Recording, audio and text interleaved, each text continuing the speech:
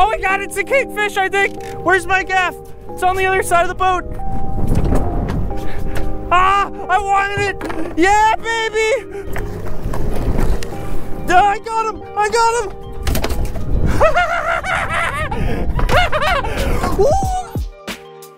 I got myself a box of fishing goodies. You know, I might have splurged a little bit, but actually not that much, because everything inside of this box was just $100.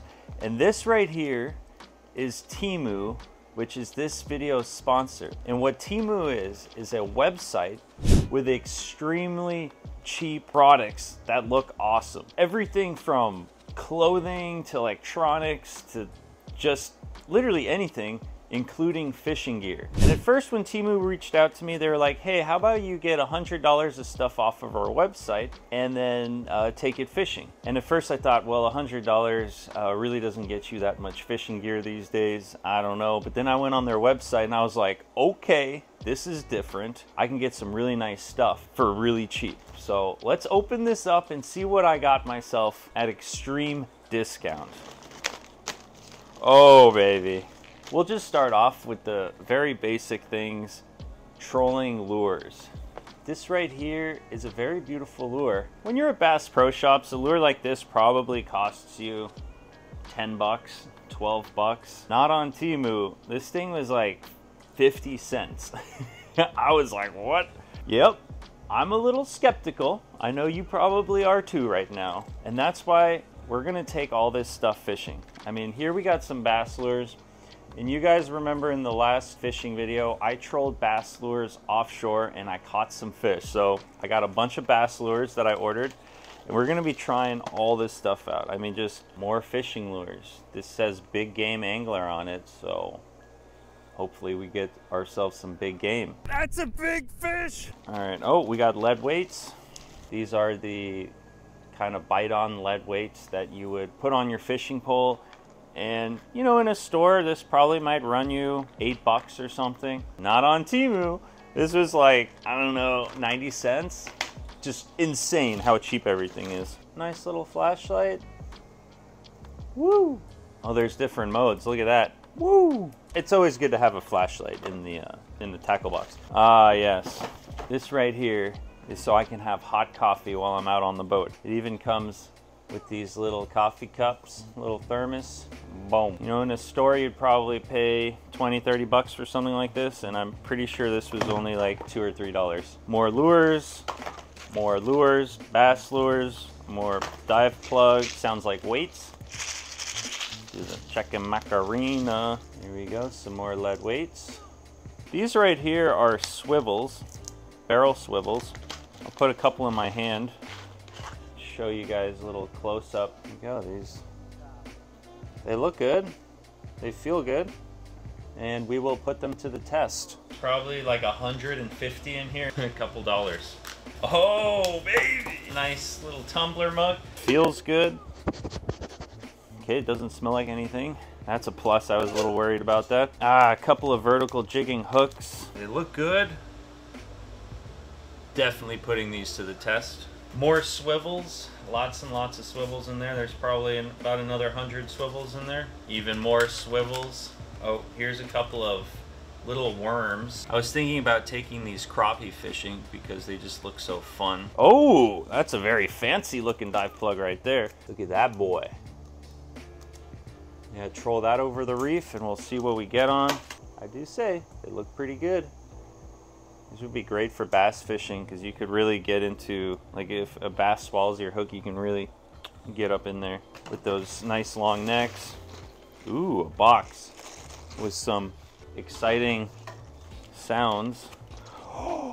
This might be the thing I'm most excited for. Look at that. What we have here are some amazing, very big dive plugs in all different shapes and sizes. Different colors. I'm excited to test them out. See if we can get a fish to bite them. Smacked it. Look at all these dive plugs. Those things are like 20 bucks a pop at a tackle store. And These, I think they were like 90 cents each.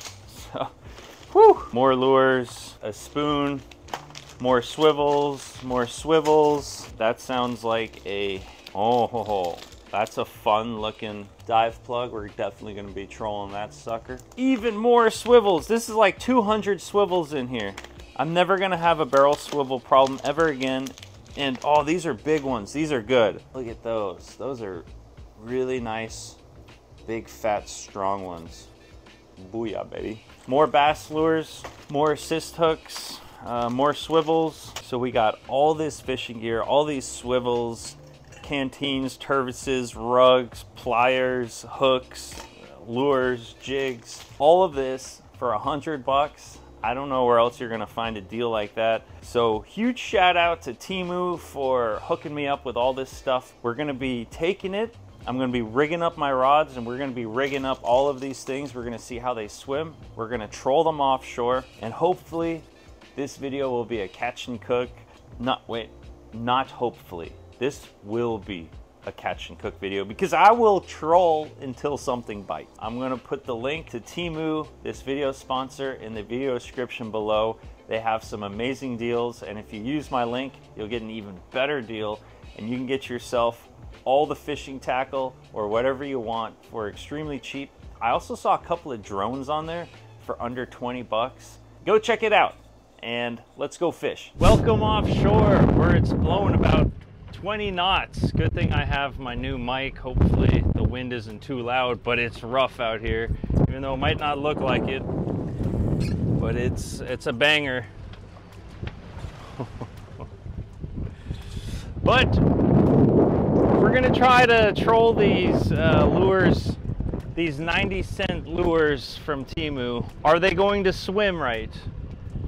Are fish going to bite them? We got small ones, we got the big ones, we have bass lure shaped ones, and we got medium-sized ones. I brought them all out. I rigged up all the rods with the Temu fishing lures. I also used all the little swivels and everything, all the gear that I got. So let's start trolling it and see how they perform. I will say though, there's seaweed and a lot of waves, so this is gonna be a tough test. I'm probably gonna end up screwing something up pretty bad. Did I also mention that there are buoys everywhere? Who puts buoys in the ocean? All right, we'll start off with our big boy. We will drop him in, looking good and feisty. Woo! Man, these waves are crazy. The worst thing that could happen is I fall off the boat, and that would be pretty bad, not gonna lie. Up next we have our little bass lure here, which looks good, and let's see if he swims. Oh my, he swims perfect. Damn, I can't even get my $10 lures to swim that good. So I would say we're off to a good start. Both of our lures are swimming pretty good, and that was like my main concern. So 2 out of 2 swimming good. That's pretty good when it comes to dive plugs. I am having a very hard time keeping this boat in a straight line. Trying my best though, and here we got another lure. Nice and colorful one, pretty big. That is like the perfect size for lures out here in my opinion. Bigger the better. Oh, and the boat's spinning again. This lure swims really good too. I'm actually impressed with how they're swimming. They swim better than my like $30 Nomad lures. Let's try a different shape. This is a purple pink one, a medium-sized one. Let's see if that one swims. If this one swims good, then I'm giving a 2 thumbs up on performance. Whoops. All right, let's see here. No way. I don't think you can see it on camera, but he's behind the boat perfectly, staying underwater like brrr. It's exactly what you want out of a dive lure.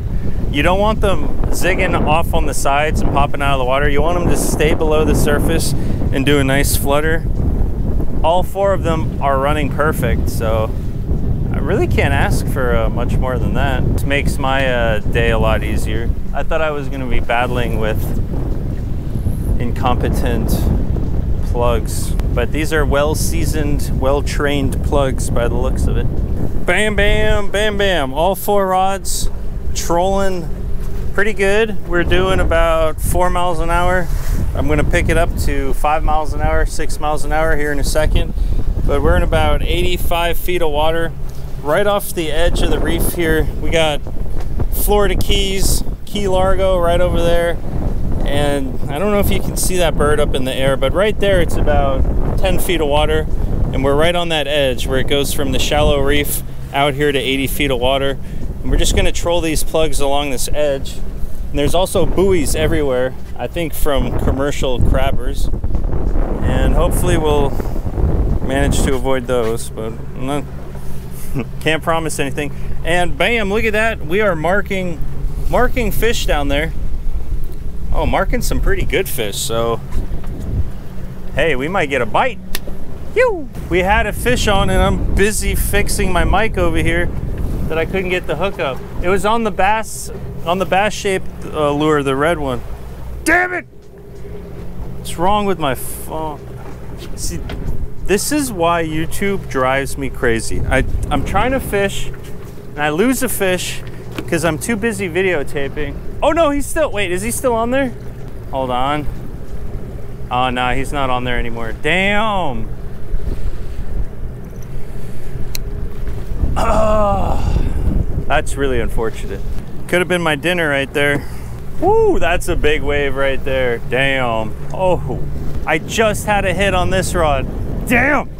All right, so we've had 2 hits. Oh, it just hit again. Right as I put the rod down. That was crazy. All right. We're getting hits. I'm getting pretty excited here. Oh, big fish on, big fish on. Oh my God. Yeah, baby. Big fish, big fish.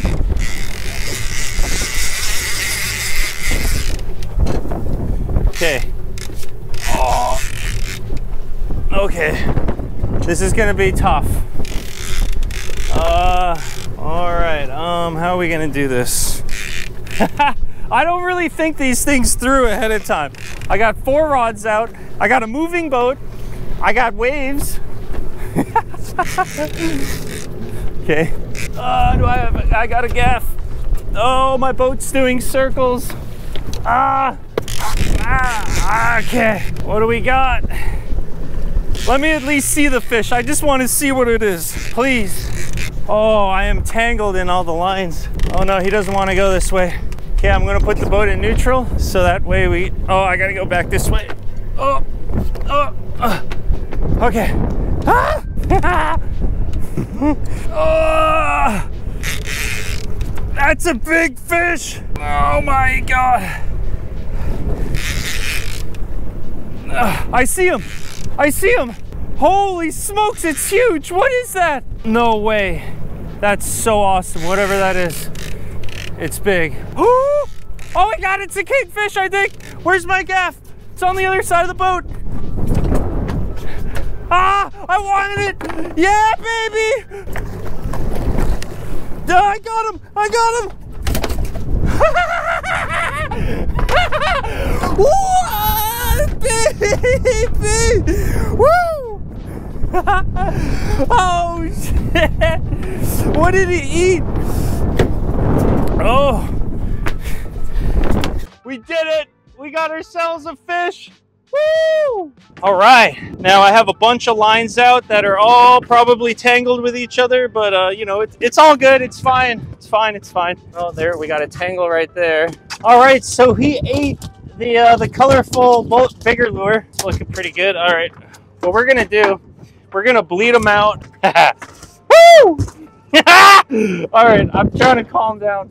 Sorry, I'm a little excited right now. I don't mean to yell in your ears, but look at that. There we go. Smacked it. Okay, I'm gonna slit his throat and then bleed him out. All right, I'm back at the dock and it was getting a little rough out there. I was getting splashed. I was getting all my brand new camera equipment completely soaked and my mics, and I just bought them. So I just put all my camera gear back. I caught the fish that I wanted and I raced back here home to my dock, and look what we got in the cooler. I didn't even bring ice. I just kind of kept him in the live well the whole time. But yeah, there we go, a beautiful kingfish. And we're gonna be staking them up and throwing them on the grill right now for dinner. That's my favorite way to eat kingfish, fresh and staked. Just some salt and butter, that's it. So we'll cook him up and I'll see you guys at the fillet table. And I gotta say, I am very surprised that all of these plugs swam perfect and even caught a fish. You guys know I've been struggling a little bit with the fishing. You know, I've been having boat issues, and then when I could get out, I just wasn't catching fish. I've been having trouble making content, and I got my boat back in action. I go out and these lures catch fish right away. So I'm pleasantly surprised. For 90 cents for a dive plug, where can you find a dive plug that swims right and catches fish for 90 cents? That's kind of mind-blowing, if I'm gonna be completely honest with y'all. Damn, he had all 3 hooks were in him. That's crazy. There we go. Temu lure right there. Who would have known? Let's cook ourselves some food. Went upstairs and got myself a knife, some napkins, and a paper towel. And I found a little wind mic to put on top of this mic. Could have used that about an hour ago, but we got it now. And we are going to stake this kingfish. And what that means is you literally stake them. So I'll just show you what I mean. I like to start my steaks wherever your steaks are big enough. So in this kingfish, right about here. And you just cut straight up like that. And then we're gonna cut about 1-inch steaks. So right there.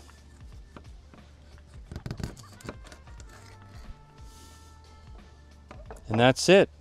That is a swordfish or a kingfish steak right there. Wow, you see, I'm thinking about swordfish already. Now that my boat's back in action, I'm thinking all sorts of crazy things. And I will wrap it up in a paper towel, put it on the plate, and I will just cut as many steaks as I can out of this guy. And then these steaks are gonna go right on the grill.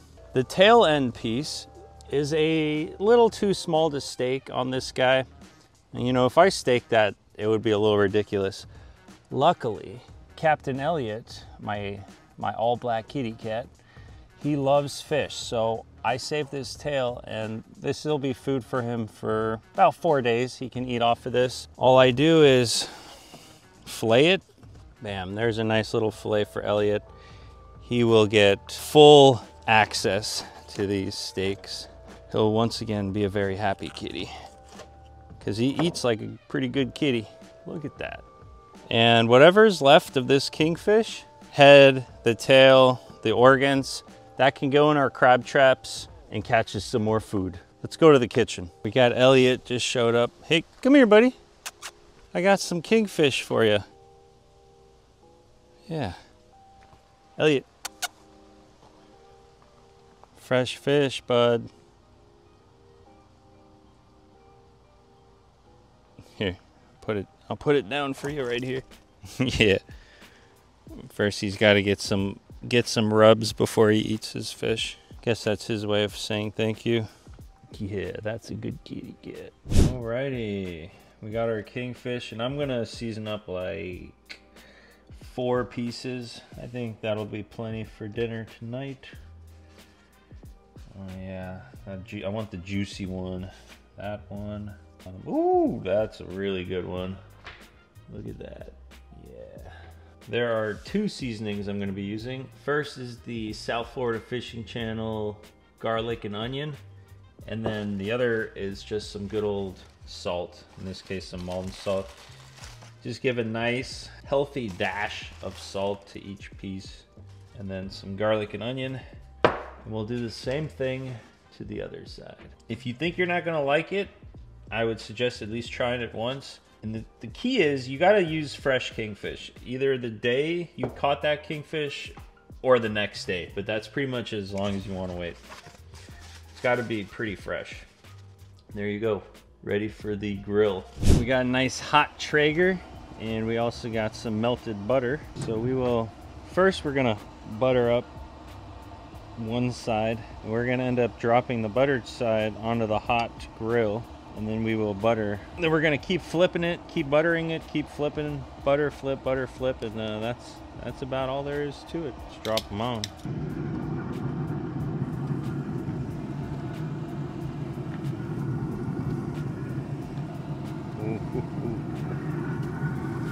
It's my lucky day. Oh wait, I'm an idiot. Yeah, buttered side down. What am I thinking? Now we're gonna butter this side. And like a minute or two, we'll flip them and we'll butter them again. You know, just keep flipping them. You wanna, they kind of require a little bit of maintenance. Kingfish steaks, keep them flipping, keep them buttered. You don't want them to dry out. You don't want them to burn. That's the key to a good kingfish, is to keep it moist, because it's gonna be super juicy when it comes off. A little piece may have fallen off as I was taking it off the grill, and let me tell you, we're about to enter heaven. This right here is beautifully cooked kingfish.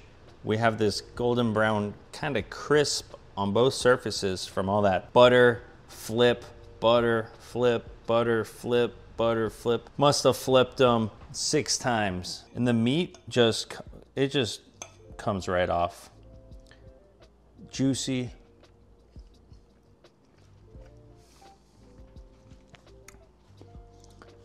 I'm telling you, if you've never tried this, it's a game changer.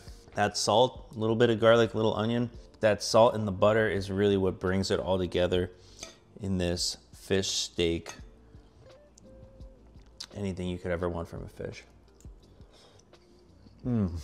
Wow. Let me grab my fishing pole. I want to show you guys how I had it set up, and then we'll end this video. Got my fishing pole. One more bite, please. So hungry. So this is the Salus X 5000, I believe. Yeah, Salus X 5000, the PC fun reel. Awesome trolling reel. And then this is the plug that we caught the kingfish on. It still smells like a fish. And you can see the teeth marks right in the side of it. Now, one thing that I would recommend doing to any of these lures, and I do this with all lures that I buy from any store that I end up trolling offshore, is I take off the existing hooks and I put on beefier hooks, stronger hooks. Because, you know, if you have a wahoo grab it or a really big kingfish, that could maybe be a problem, but it handled the kingfish today just fine. And then those swivels that I got, I just attached the swivel to the nose, and that's how I trolled them. Just straight to the, this is 50-pound monofilament line, and bam, I trolled it maybe, I don't know, 100 feet behind the boat, 150 feet, and he got slammed. I'll link everything that I just showed you in the video description below if you want to go check it out. But thank you for watching this video to the end. Got a lot more fishing videos coming your way, so hit the subscribe button if you haven't already, and I'll see you on the next one. Cheers.